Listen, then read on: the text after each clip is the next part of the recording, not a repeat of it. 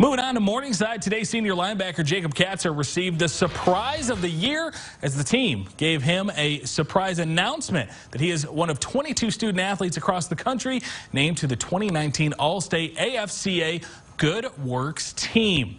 Now, the Good Works team features athletes who show leadership in the local community and overall commitment to giving back. Katzer, to reward him, the school put together a surprise after practice this afternoon to let him know, as Katzer hopes to become a doctor one day and assist in Alzheimer's research with a professor on campus, and also help start a program at Morningside that performs science experiments with the local Boys and Girls Club. And also, that wasn't enough for you. He went to Tanzania to start a new orphanage for those in need. In essence, definitely a well-deserved honor.